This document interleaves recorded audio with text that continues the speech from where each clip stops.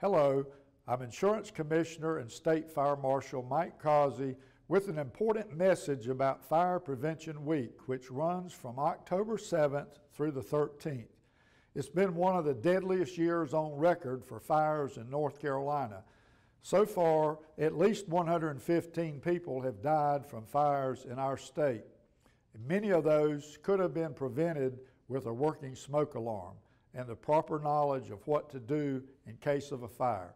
This year's Fire Prevention Week campaign aims to educate people about 3 basic but essential steps to take to reduce the likelihood of having a fire and how to escape safely in the event of one.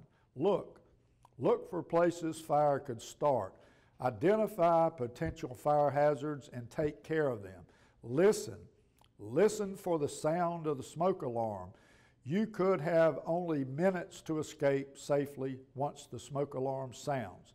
Learn 2 ways out of every room and make sure all doors and windows leading outside open easily and are free of clutter. For more information about Fire Prevention Week, visit our website at ncdoi.com/OSFM. I'm Insurance Commissioner and State Fire Marshal Mike Causey. Thank you and God bless.